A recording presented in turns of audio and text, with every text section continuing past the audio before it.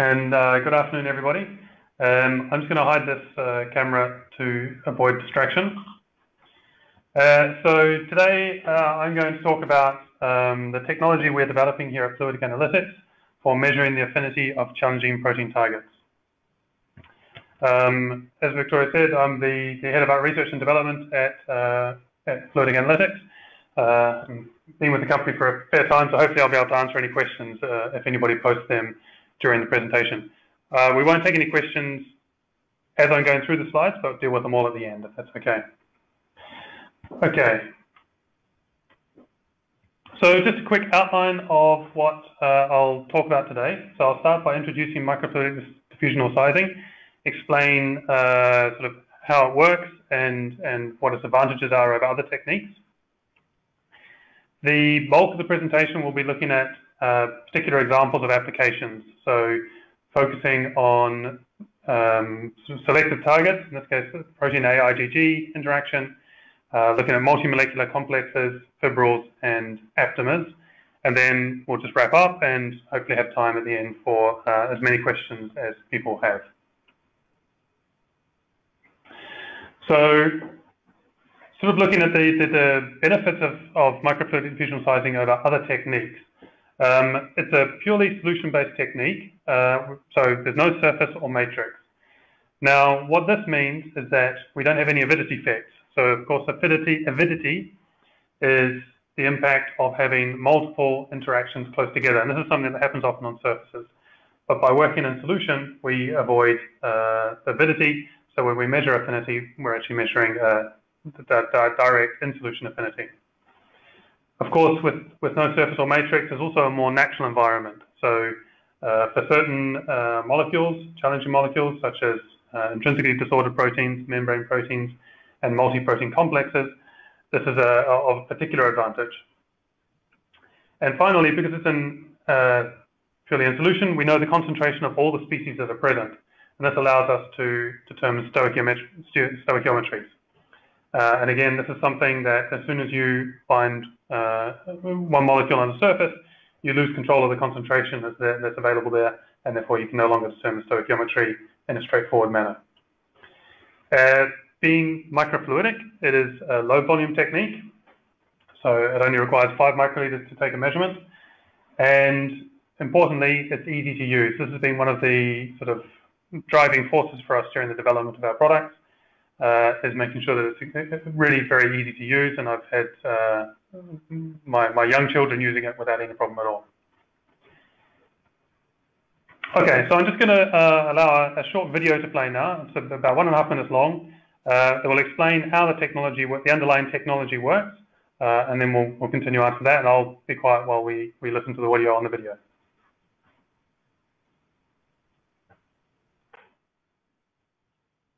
In the fluidity 1W, a stream of fluorescently labelled protein is introduced into the diffusion chamber alongside an auxiliary stream.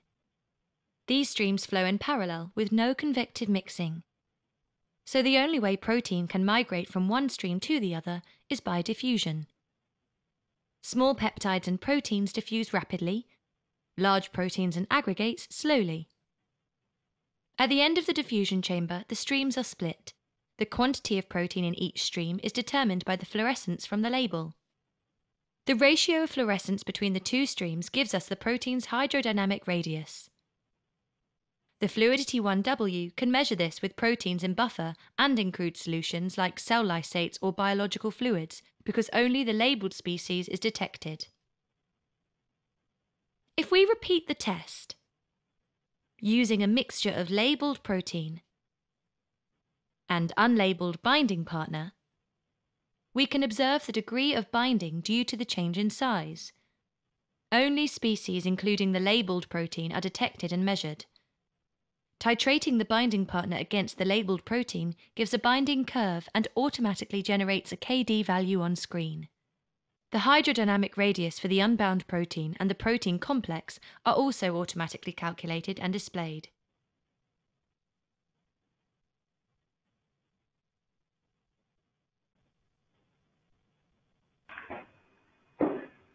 Okay, so hopefully we're back live now.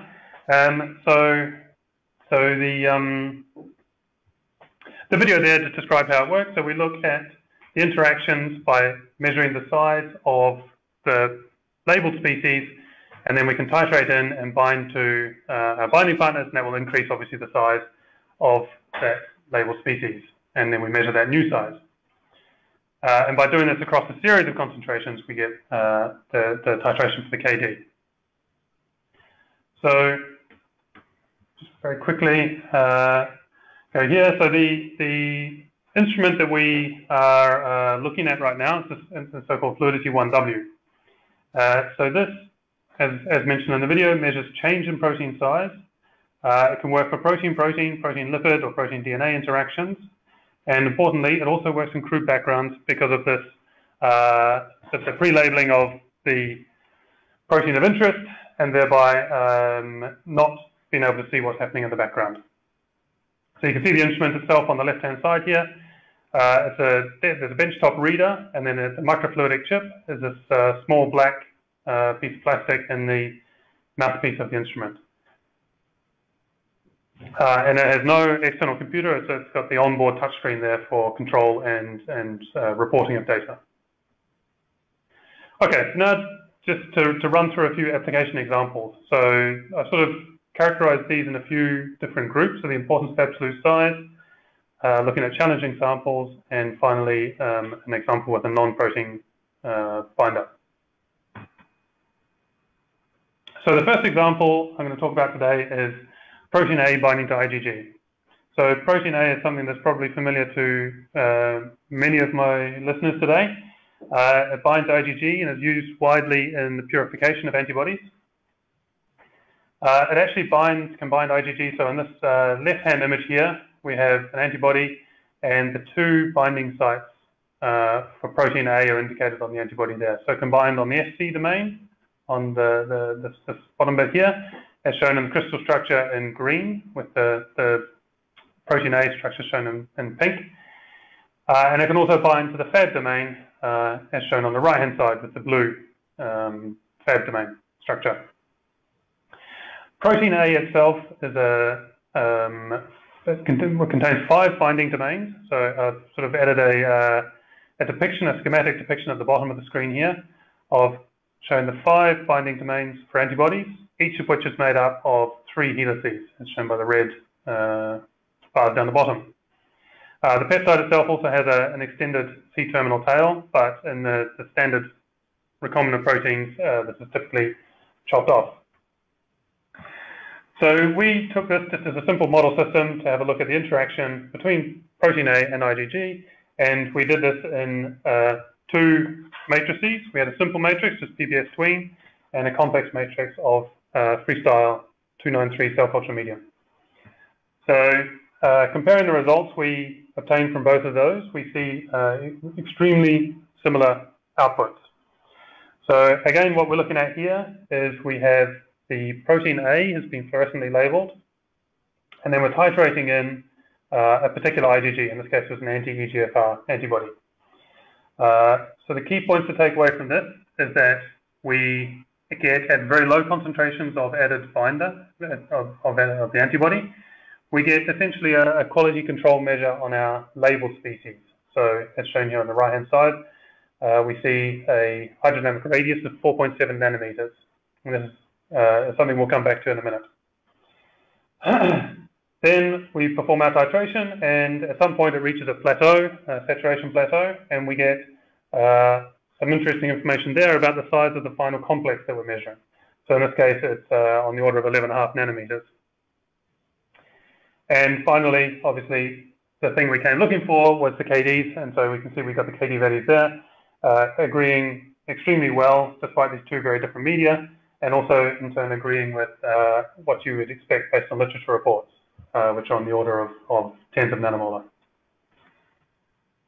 So we thought this was pretty interesting, but then we actually wanted to go and dig a little bit deeper into these hydrodynamic radii that we measured, because this is one of the key outputs from the instrument, is that we're measuring absolute sizes. We're not measuring a proportion bound or anything. We're actually measuring the actual size of these molecules. So we decided to take a look at the structures. I'm going to skip the slide there. Okay. So if we look at the structure of protein A, most of the structures in the PDB are single domains. So as I mentioned, there's this 3 helix domain. There is one structure of 2 domains, as shown here in this sort of pink di-domain structure here. And so we decided, okay, well, let's have a think about this. If we expand that 2-domain structure up and replicate it to make a 5-domain structure that would reflect the recombinant protein that we were using, how large would we expect that to be? And then, because this looks very compact and we're looking at a fairly small protein, protein A is about 40 kilodaltons, binding to potentially multiple antibodies of 150 kilodaltons each, we thought the other likelihood or the other possibility is that we're looking at a crystal artifact here, and in fact the structure in solution is extended as shown in the top here, and so that structure was also generated. Both of them were subjected to energy minimization, and then the size was predicted using HydroPro, and we compared that to the measurements we got. So we can see here in this chart the size, predicted size for the compact structure, this is the bottom structure here, and the extended structure as shown on the top. And the experimental value that we see corresponds very closely to the prediction based on the extended value. So that suggests that in solution protein A adopts this extended conformation rather than the compact configuration that we might expect based on the crystal structure. The obvious next step was to take that then and apply the same sort of thinking to the protein bound structure with the antibodies bound. So we again generated models starting from this extended conformation for either 1, 2, or 3 antibodies bound. It was essentially sterically impossible to fit the remaining 2 sites with antibodies, and predicted the sizes of these species, and that's shown in the plot here. And as you can see from this, we get a good agreement between the final size, this was the 11.5 nanometers, measured using the fluidity 1W, and the size that we would predict for binding 3 antibodies. And interestingly, this actually corresponds quite well with reports from the literature where researchers use chromatographic techniques to characterize the binding capacity of IgG, of protein A for IgG, sorry, and found that it was between 2 and 3, close to 3. So just to summarize that brief study, microfluidic diffusional sizing allowed us to determine the affinity between protein A and IgG in both simple and complex matrices. The affinities were the same in both buffers, and the sizes were also the same. So this tells us that there's no impact of the change in buffer on the structure or function of IgG, protein A or IgG in this case. And interestingly, we saw that in solution protein A adopts an extended conformation, so there's no conformational change on binding IgG that we could detect, because that same structure is maintained on binding IgG. Okay, now we'll turn to some multi-protein complexes. So this is just a very quick one-slide example first before I step into one that's slightly more, even more complex. So this is a study we did in collaboration with a local research group that's ongoing, so unfortunately I'm not able to divulge all the details. But what we're looking at here is the binding of a fluorescently labeled peptide, a small peptide, so 2 nanometers, binding to a very large intracellular cytoskeletal complex. So you can see here the final size is 23 nanometers, so this corresponds to about 8 megadaltons, or if we think about specific species, that's about the size of the E. coli ribosome. So it's a really large complex with several proteins in it. We can see we obtain from this a KD, and again a low nanomolar KD, and in this case it's cooperative binding. What I think is really nice about this is that this absolute sizing allows us to confirm that the peptide is binding to the intact complex rather than some smaller fragment of it, which is again a technique, a result you wouldn't be able to be sure of if you were using a surface-based technique. Okay, now I'm going to turn to a particularly challenging example. So this is looking at measuring binding between antibodies and alpha-synuclein. So alpha-synuclein is the protein that's the causative agent of Parkinson's disease. So it's an area of hot research these days. On the left-hand side here, you can see an image of a brain section from a Parkinson's patient. This large black circle is a Lewy body that has been stained positively for alpha-synuclein. So this is the kind of alpha-synuclein causing the disease in this patient. Just for anybody who's not sort of already familiar with amyloid fibrils, I've got a little schematic on the right-hand side here to explain roughly what happens here. So essentially, proteins ideally exist in their folded state on the top left-hand corner here. But when they're subjected to environmental stress, and some proteins are more prone to it than others, they can unfold. When they're unfolded, they can either collapse back into the folded state, but there's also some chance that they continue to unfold and can adopt a prefibrillar, what's called a prefibrillar assembly.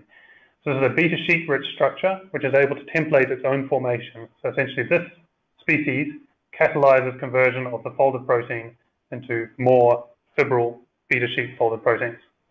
So this grows continually and forms these large, ordered, and incredibly stable amyloid fibrils, which can then go on to fragment, and you get various nucleation processes. But it is thought that the formation of these fibrils, or perhaps these early oligomeric states, are the toxic species that lead to the neurodegenerative damage seen in, for example, Parkinson's. So obviously, with Alzheimer's as well being a fibrillar amyloid disease, there's an area of hot research these days, and so we wanted to see if there's anything we could do in this space. So we got hold of 4 antibodies. These were all commercial antibodies that were sold as being specific binders to amyloid fibrils. And we decided to look at the binding of those antibodies against fibrils and monomeric alpha-synuclein. So we started by doing the alpha-synuclein, start with the easy thing first. We started with the soluble species. And so in this case, we see a wide variation of affinities from sub-nanomolar through to high nanomolar, 700 nanomolar here. And just all the curves shown on the left-hand side. We then took those same antibodies and measured their affinity binding to fibrils. So here we see quite a different picture. Only one of the antibodies actually gave a nice titration curve as you would normally expect, and this is this MJFR1, and it allowed us to determine a KD in the fairly high nanomolar. So if you recall on the previous slide, the affinity of this antibody for the monomer was 260 picomolar. So in this case, it's a significantly weaker binder for the fibril, but does bind and give a sort of titration we would expect. The other 3 antibodies seem to induce further aggregation, as evidenced by this increase in size. So these 2 on the left-hand side induce significant aggregation. It looks like the size of the final species is on the order of 1 micron or larger in radius, and so we're not able to determine a KD for that, but we can say it's greater than 10 micromolar. And in the case of 5G4 here, the red curve, we determine a KD of around 30 micromolar. Again, we can't be completely sure of that because we aren't able to perfectly define this upper size range, size limit, but it certainly looks on the order of 30 micromolar.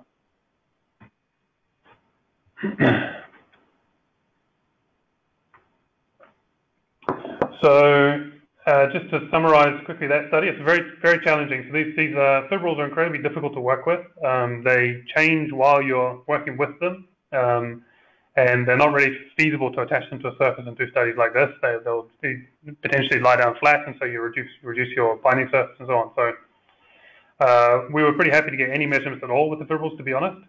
But we were able to measure the affinities against the monomeric species of synuclein, and we saw affinities range spanning over a 3,000-fold range. Looking at the fibrillar synuclein, 3 of the 4 antibodies seem to induce further aggregation, so they do bind, but they induce further aggregation, and one of them was, I guess, what we would classify as well-behaved. And interestingly, despite being presented as being specific for fibrils, all of the antibodies showed greater affinity, significantly greater affinity for monomeric synuclein than they did for the fibril form. Okay, now I'm going to, for my last application example, turn to an example which is including a species which is not proteinaceous. So in this case, a DNA aptamer. So we took, for this example, aptamers against thrombin.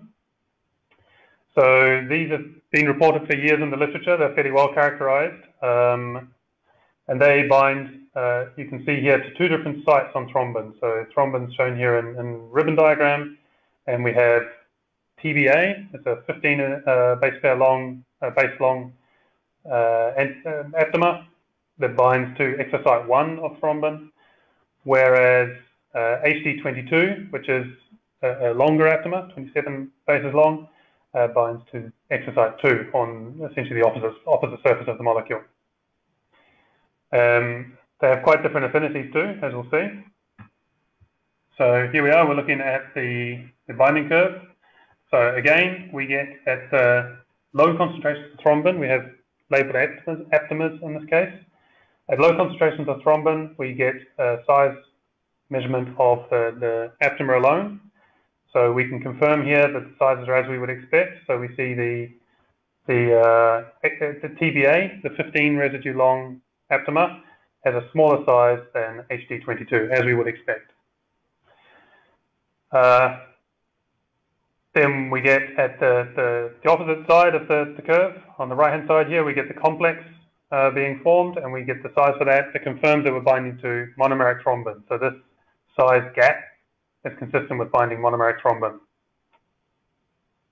And of course, we get the KD. So for HD22, we get a KD, it's a sub-nanomolar KD of 500 picomolar, and that agrees bang on with the literature value as shown there on screen. And for the other aptamer, the TBA, this has a much lower affinity, so it's 140 nanomolar. And in literature, the affinities measured there span a wide range between 25 and 200, and so the value we see falls essentially right in the middle of that range.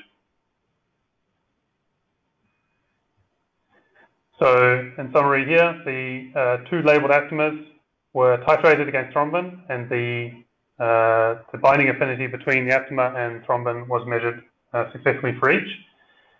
Importantly, the KD values are in good agreement with previously reported literature values using other techniques. And the application note for that has been published and is available on our homepage, or if you'd like to get in contact with us directly, we'll be very happy to send that to you. Okay, so just to quickly summarize these applications, using microfluidic diffusional sizing, we've been able to characterize binding affinity in a series of challenging systems. So just to reiterate, this was particularly the challenging systems that we looked at were the multi-protein complex, the cytoskeletal complex, and the fibril system. Absolute size data can be used to infer stoichiometry, as shown with the protein A IgG study. And as also shown in that study, it can help us guide the understanding of solution structures, and importantly also allows us to confirm that the binding we see is to the expected target and can give us that sort of extra error check or quality control check there. Importantly also, the technology is not restricted to studying proteins, as shown in the final example with the antibodies, the aptamers. So just going to use this final slide here to look at the specifications of the Fluidity 1W. The size range that the instrument's able to measure is from 0.5 nanometers up to 20 nanometers. So this covers the range from 0.5 nanometers is small molecules, dipeptides, that size species. And as I mentioned previously, 20 nanometers is about on the order of 8 megadaltons, or about the size of the E. coli ribosome. So essentially, any protein species that you find inside a cell, we can measure on the instrument. It has kind of compatibility with green fluorophores, so it's the 488525 pair. So it will be FITC, FAM, GFP, Alexa 488, or equivalents. It's highly sensitive, so it can measure labeled species at concentrations of 1 nanomolar of Alexa 488. So that allows determination of KDs, as you saw in some of the examples, in the high picomolar range and upwards. Importantly, being microfluidic, it uses very small sample volumes, so on the order of, well, 5 microliters per data point, and it has a less than 10-minute readout and is extremely straightforward with the results being presented directly on screen. Okay, so I'll wrap up there. Very happy to take any questions, and of course, we would welcome anybody who wants to talk about their applications. If you'd like to discuss a potential application you think might be applicable, we'd be very happy to discuss that with you. If you'd rather just dive in and get straight to the demo, then we can arrange that as well. So just get in contact if you're interested in either of those things. And hopefully we've got some questions coming through.